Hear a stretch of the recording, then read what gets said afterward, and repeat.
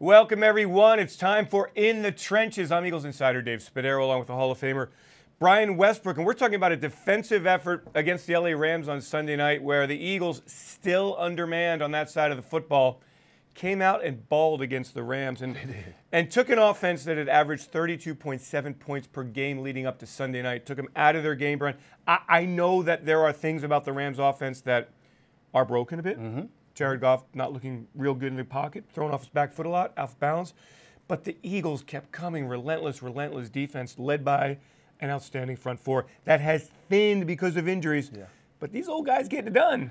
I love our front four, but to me, Jim Schwartz, who I've been critical of in the past, I've said some things that I think he can do a better job. Last night, he had a great game plan, allowed them to catch the ball in front of you, come up and make the tackle, and come up and aggressively tackle. And you're right, it starts in the trenches. The front four, Fletcher Cox, Michael Bennett, Chris Long, Haloti Ngata, made it uncomfortable for Jared Goff all game long. He wants to step into throws, throw the ball down the field. Well, you can't do it when Fletcher Cox is pushing your guard back 5 yards into the backfield. At this point, we talk about you want to dominate a team.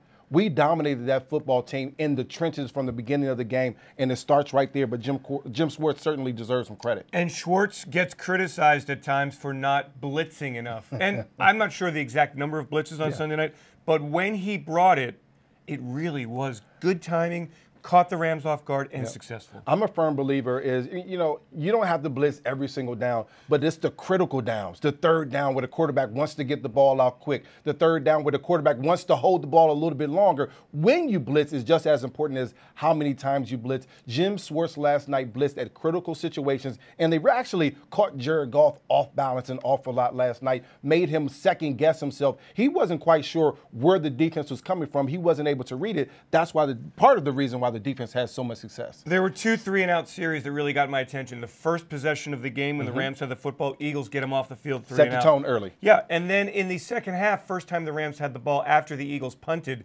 and Rams backed up near their goal line. Eagles came out, attacked the line of scrimmage. I just saw the energy, Brian. The Eagles wanted it more than the Rams. They wanted it more.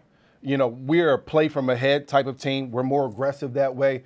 And at some point, we made that team say, they were frustrated all game long. Jared Goff and, again, Jim Schwartz outcoached Sean McVay. But at the end of the day, they want to throw the ball down the field. We took away what they do very well and made them dink and dunk, and they weren't prepared to go 12-play drives for a touchdown. They frustrated that Rams offense, and physically, our defense came up and they answered the bell. That was impressive. We talked last week in our first look at the Rams about Todd Gurley, who had 19 touchdowns combined going into the game, scored 2 more on Sunday night, but in close, not as much of an effective player. He didn't have an impact. Tell me what they did against Gurley in the run game. 12 carries, 48 yards.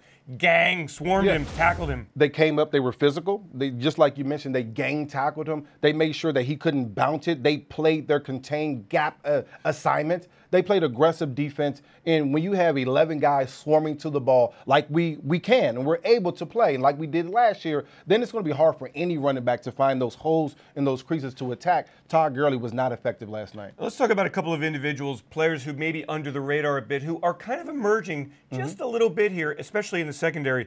Rasul Douglas, 14 tackles. Now, he will get beat, but he doesn't give up on plays, and he really is not afraid to mix it up at all. One of the things you love about young players, they may make some mistakes, but they don't lose their confidence. Rasul Douglas does not lose his confidence. He's still aggressive. He comes up and hits players in the mouth. You wonder why Todd Gurley didn't have some of those big runs. A lot of it had to do with our cornerbacks and safeties coming up and hitting him in the mouth and being physical at the line of scrimmage. That was an impressive thing from Rasul Douglas. He got beat a couple times last night, but he continued to compete. Most important thing from a young player. The Eagles had 3 takeaways in the game, one of them from rookie cornerback, safety, nickelback Avonte Maddox, who came back to the Eagles lineup, played a lot of outside cornerback. So this is a young man who is versatile, who's smart, who's physical, who's got talent. Brian, this kid's a player. As a coach, your struggle to get young players to play is because you don't want to overload them. But now you have a guy like Avonte Maddox, and you're saying, we need you to play cornerback. We may need you to play a little bit of nickel. We may need you to play some safety. We need you to learn all this. And, oh, by the way, we're playing against one of the hottest teams in the league. He was so successful, so aggressive, so smart, just like you mentioned. I love the way that he plays with so much confidence. It's a credit to, of course, Maddox himself, but Malcolm Jenkins making sure they're all lined up, and Jim Schwartz in the secondary making sure that everybody knows where we need to funnel the ball to. The defense did a great job yesterday. Have you seen enough of Crayvon LeBlanc at nickel cornerback to think that he is a player who might be around for a while? Competitor. He's going to give you some help on special teams. Defensively, he's going to continue to challenge receivers. He's going to do all the small things the right way. And as a coach, that's what you really want. Do all the small things, and the big things will continue to work out in your favor. LeBlanc last night did a good job as well. And finally here, talking about the defense, the red zone, holding the Rams to 2 touchdowns in 6 trips inside the Eagles' 20-yard line. And that was the difference, really, in the game. 3 takeaways, for sure, huge. Two games back-to-back here. We talked about takeaways all year. Getting them in bunches, the Eagles are starting to do that. It's funny because, and they mentioned this a bunch on the broadcast, and this is absolutely true.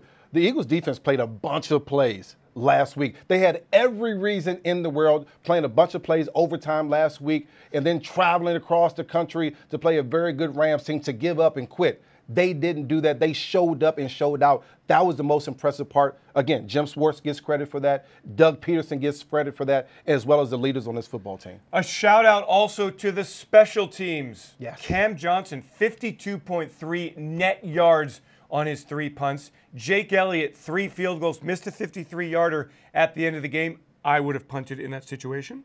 The Eagles coverage teams did a great job in kickoff and in punt, recovered a punt late in the game, allowed the Eagles to take some time off the clock. And a key part of it, when you beat a team like the Rams, you do it with all 3 phases. All 3 phases. I mean, it comes into play every single game. Every single week we would go into the game and Andy Reid would say, offensively, we have to win. Defensively, we have to win. Special teams, we have to win. The special teams controlled the field position all game long, getting key turnovers, that punt return, fumble. That was a huge turnover. Again, momentum. Allow our offense to have a short field. We played with a short field almost, a lot of possessions yesterday. That was an impressive thing. Continue. Special teams, defense, offense. That's how you win in the NFL. As you step back, Brian, and look back at the game, take a deep breath here.